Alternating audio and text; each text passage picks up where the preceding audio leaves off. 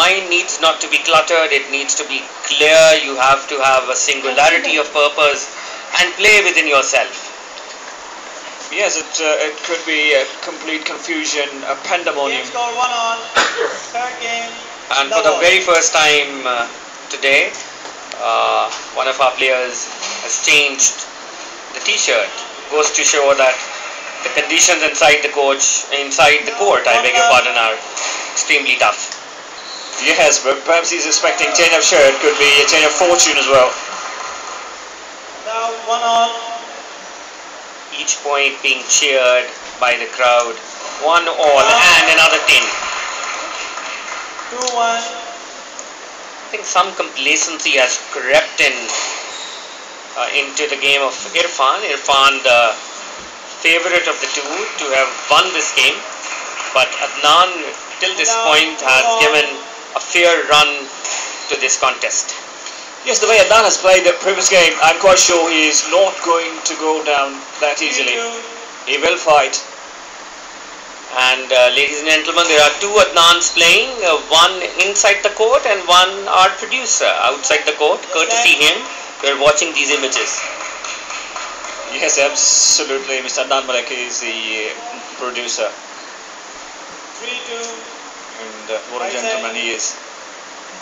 He's also a very good squash player. Not a professional, but a good squash player. Coming back to the match. Irfan leading. Yes, even producer himself is a very tough, very fierce competitor. I've seen him play. Doesn't like to give it. Our producer Mr. Malik beat me once in this very court. We were playing squash and I was battered and bruised. In the meantime, the score is 3-all and signs of getting tired are being shown by this fellow, Adnan. Yes, because he likes to put in plenty of effort. He dives and he runs. He does lovely commitment by Adnan, but the ball was out of his reach. It was very difficult, almost impossible to retrieve it from there. But still, as we're seeing this again, slipped. He doesn't like to give up easily. Irfan is looking fresher of the two at this point. Again, terrific backhand from Adnan, and he makes it 4-all. But Adnan is visibly tired, shown signs of being down and out. Yes, he is tired, but still I think he has managed to win his confidence back, which is the key. Irfan looks fresher of the two at this point, moving in nicely. And plenty of mind play and skill, and again, combining these two, winning another point, making 5-all. Just, this is a fraction late.